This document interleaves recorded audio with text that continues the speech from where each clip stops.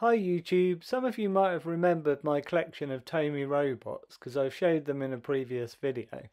They're all really friendly looking, so you've got Spotbot, you've got Mr. Money, Mr. DJ, and then we've got Dustbot, this little guy's Flipbot, you've got Dingbot, and then you've got Crackbot, and then this guy with his control box is called Verbot, this one is Chatbot.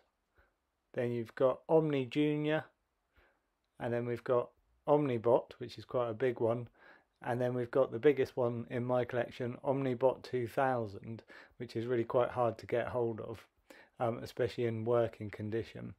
What I really love about all these robots is they're really friendly looking, and they just have really nice little personalities. This guy here is called Radbot. He's actually a little bit later.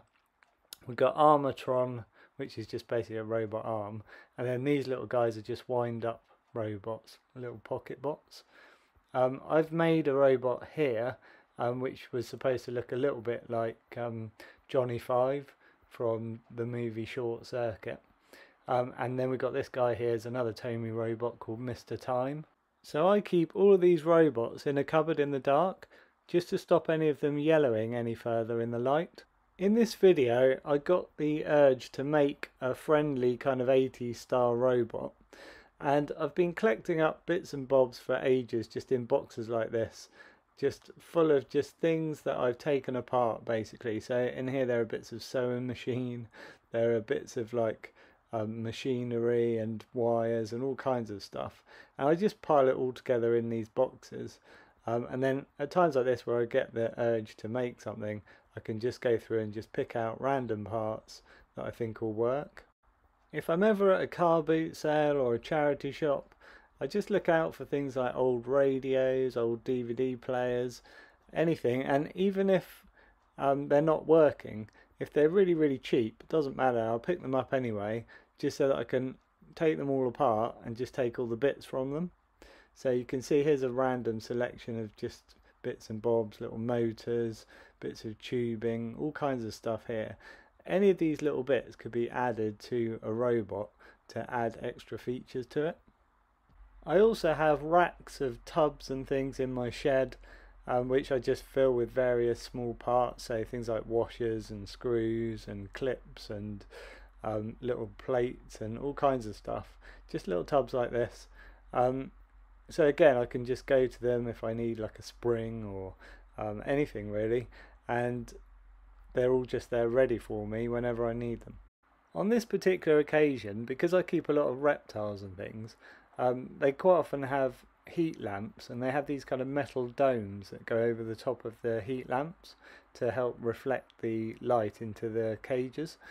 So I had a few of these leftover domes of metal, and I thought that would make a really good kind of body for a robot. So that was my kind of starting point, and I just started by drilling a few holes in these metal domes just so that I was able to join those together with a few nuts and bolts. So this is how the robot was looking after the first day of me working on him.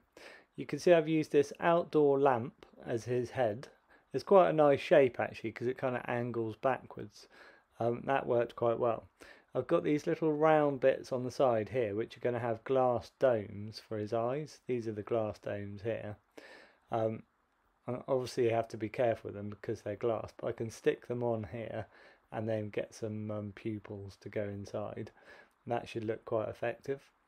I've put a heat sink on the top of his head, which I think is a good place to put a heat sink, you know, like to cool down the head of the robot. And all these various bits and pieces that I've literally just glued on to these metal domes. You can see where the metal domes are. You can't really see the screws where I've screwed them together, but it's basically just little holes in the front here. And I've put a screw there, another one there. So there's about 3 screws on each section to hold that all together. And then, yeah, like I said, the rest of it, all these little bits are just literally glued on. These are pneumatic pistons from, I think, a washing machine, and I just drilled a couple of big holes in the metal domes and screwed those on, well, again with a big nut and bolt. And then we've got this arm, which is an old one from like a sort of chemistry thing that grips hold of like test tubes and that kind of thing. So that's quite a nice little touch, and you can open and close this here. I didn't have two hands that were the same, unfortunately, but I was able to make this other one, which is convincing as a sort of gripping hand as well. I was quite pleased with that. All the extra little details and things that you add on to this, I think they all add to it, and then you have got the option as well of painting the whole thing afterwards. I decided in the end not to, because I was quite pleased with the colours of all these kind of silvery bits, all the metallic bits, and all the wires as well.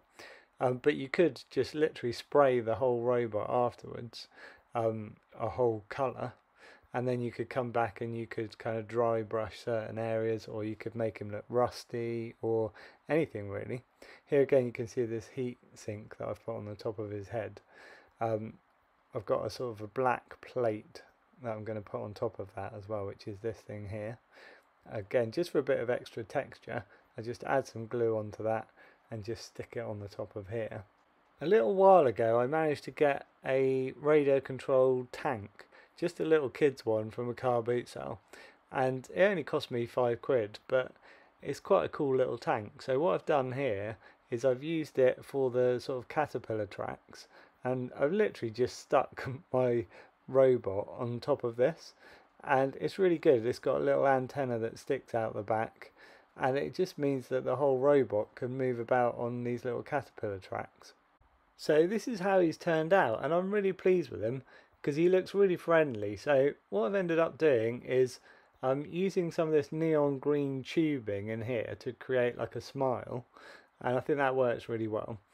His eyes as well, I just had these kind of plastic eggs, and I managed to get these like neon green ones again for his eyes, and just these black plastic domed bits that look like pupils added to the front, so his eyes really kind of pop out, and that makes such a difference. I had a lot more of this neon green tubing left, so I just used that just here and there on the body, and that again makes a massive difference to the sort of bright colour of the robot overall. And I could add more to this in the future, like I might paint, say for example, the wheels of the tank underneath. I might paint them neon green. I do have some spray paint that is like this same neon green colour, so I might do that, and I might also do some stenciling with some kind of symbols and that kind of thing on the metal dome of the robot. I think that might make a difference, but for now I'm really pleased with how he's looking. And yeah, I'll just show you as well how he sort of works with the control box, although the batteries are running out a bit here, and yeah, you'll have to bear with me. But when I press the button here, it makes this noise and he starts up, and then you can just get him to kind of go forwards and backwards. It's much more effective actually when there's fresh batteries in him. It kind of whizzes about all over the place. Luckily the robot wasn't too heavy for the little tank. It actually worked really well. Anyway, I hope this has inspired some of you to go out and make a robot of your own. Check out my other videos if you get a chance. Hit subscribe if you want to see anything that I make in the future. Thanks for watching, and I'll catch you in the next video.